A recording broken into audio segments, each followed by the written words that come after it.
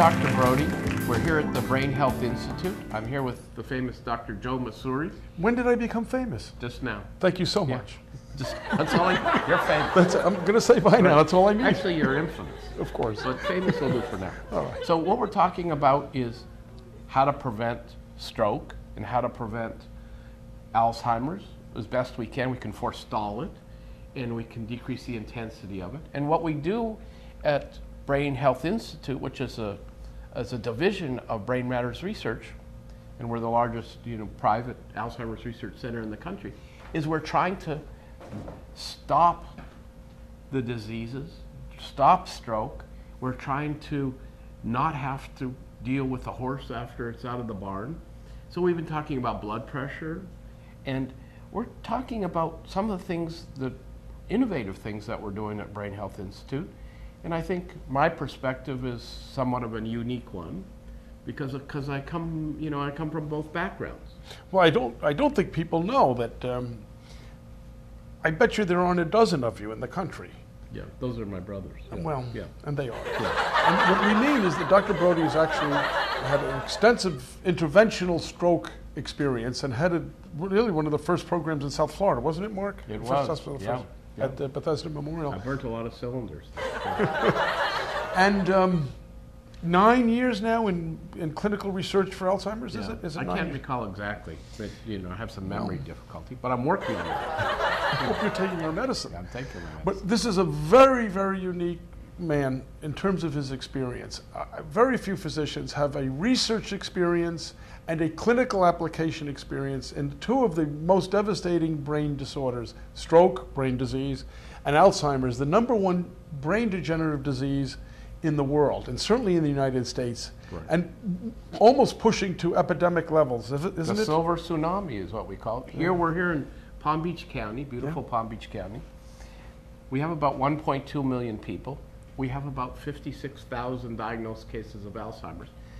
Anywhere from 6 to 8 hasn't been diagnosed yet. We're talking about filling up the Orange Bowl with Alzheimer's patients. Exactly. So it is endemic, and we have what we think is one of the most innovative programs in the United States, in which we tailor a program to you. And what we're really concentrating on first-degree relatives, people in the 45 to 65, who have had a parent who's got Alzheimer's or a stroke, and they've been face-to-face with the beast, as it were. Right. And they don't want to get this, and they've been, they're people who've been investing for their future, but have they been investing in their brain future, in their own cognitive portfolio, as it were?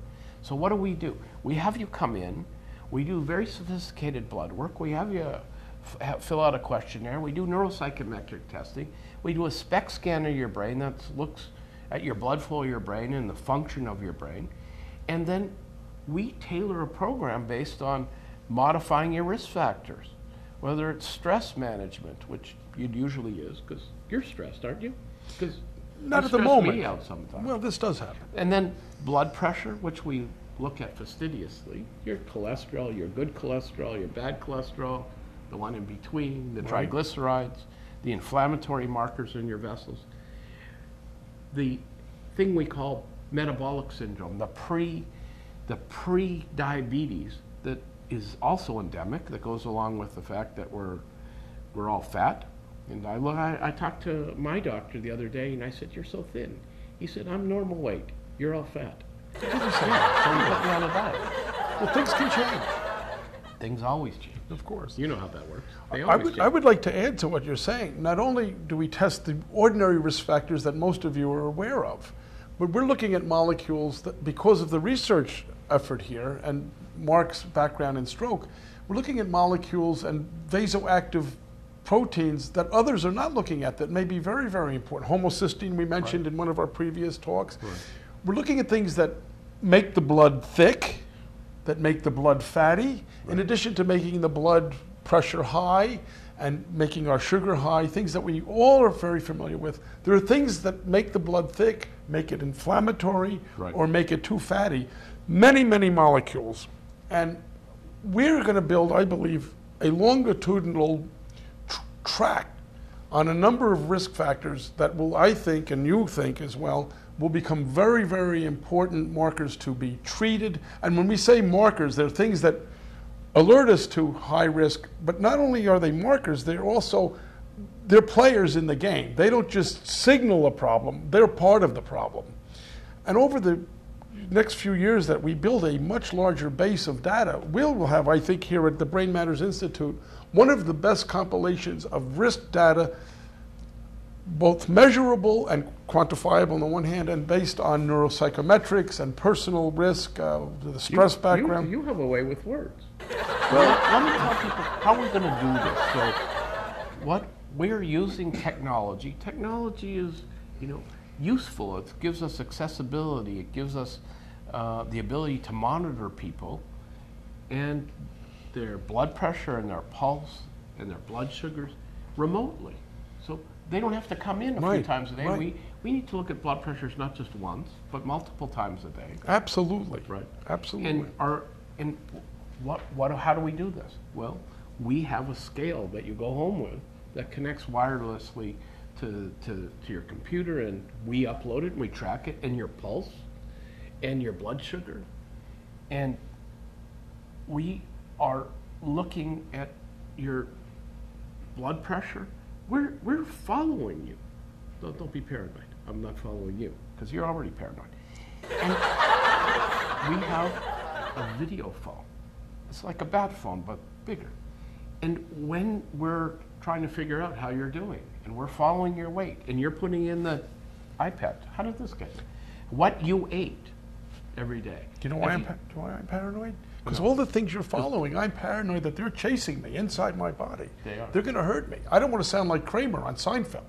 Right. Remember, he was bobbing his head. He always felt he was paranoid. Yeah. There's good reason to be paranoid about what are the molecules circulated in our blood. Isn't that right? Well, apparently so. Isn't that why we're here? But this iPad. Yes, of course. Yeah, I know you're not a one guy in a digital. Isn't that a new world, technology? Yeah. But this little pad here, right?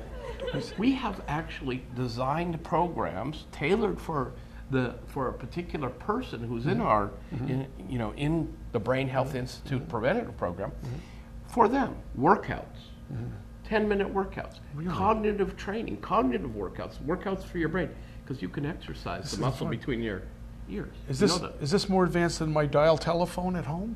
I do. Yeah, it's more advanced. We can actually, you input what you write down what you eat. Some people have to type it in. And we monitor what's your weight. If you said you ate 4 peas this week and you gained 5 pounds, something's not adding up. Somebody's lying. Now we're getting on the video phone and we're talking because you got to do this. Everybody says, you know what? If you want to be healthier, eat less and exercise more.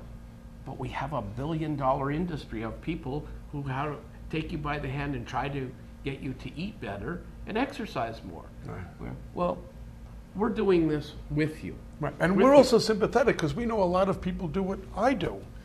We eat more and exercise less. So we're understanding. We're going to be partners to you and our whole program, and we have a team that will help you. So not only is there good science, and we're going to let you be part of longitudinal work that is going to be, I think, groundbreaking in terms of strategies 5 or 10 years from now. But we're going to help be partners in motivating you. Isn't that what you're saying? Yeah, because you got to show up and you got to do it. And or you got to check in at least with the technology. At least check in. And we are watching it. We are watching it. So it's okay to be paranoid. Should we follow them home? Because we're after you. Yes, sir. Should we follow them home? I don't know. I don't have a car. Do you? So as we go on, we're going to talk a lot about stress. Are we going to talk a lot about stress? I feel we should. Yeah. You know that Hans Selye guy? Talked a lot about stress. From Canada. Famous guy from Canada. Hans Selye. Yeah. He said there was good stress and bad stress, and a lot of it had to do with how we dealt with it. Right. How are we doing? And there is good stress and bad stress. How are we doing? I don't know. I'm pretty stressed right now. Our producer says we only have 1 minute. Yes. Yeah. That's the stress. That's time pressure. He's time. putting us under time pressure. It's a very serious stress for you folks out there. I don't know what to isn't do, it? Because I think we only have 37 seconds left. We do. Yeah. So you're gonna have what? Olive oil tonight, and a few extra virgin first pressed. Yeah. Part of our Mediterranean diet. Right. Here. Right. And we know we would be healthier if we could actually live in the Mediterranean. Right? At least live in the moment. Can we open an office there? Because actually, we have no time left. We can't even live in the moment. Could you put an office there? I could. Some bocce. You know, I would love it. With some wine. I will live longer. Well, we got to leave you now.